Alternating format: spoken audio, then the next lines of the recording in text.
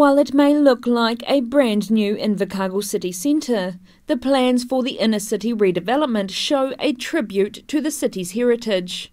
In a progress report on Monday, HWCP Director Scott O'Donnell showed plans to incorporate the facades of certain heritage buildings in the rebuild, as well as plans for new buildings with their own heritage vibe. We've got a wonderful historic frontage on Esk, those two. We've got that Thompson building on Beauty and Beyond on Kelvin. And also what we've done with the new look on Tay is it looks like it's historic, because all of us like historic buildings. Also, we've got to find a way forward. It's a case of what we can do that's sympathetic and also using new materials to create things that look the right period. O'Donnell said the company had been in discussions with Heritage New Zealand about the state of particular heritage buildings affected by the rebuild.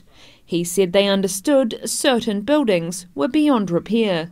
The government life's held together with 4x2s and stroppers because one of the columns is cracked. And it's so full of asbestos and weeping, porous rebar, it's almost dangerous. So we've just got to go and deal with that. We work very closely with Heritage, and look, we had some very long, detailed discussions, but they understand the need to go and trigger.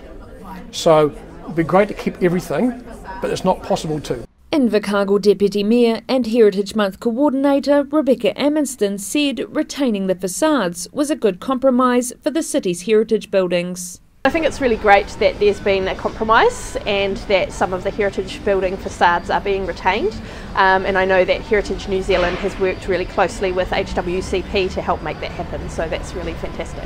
O'Donnell said each facade would cost around $1.5 million and that retaining them for the rebuild was entirely subject to funding. Sharon Rees, The South Today.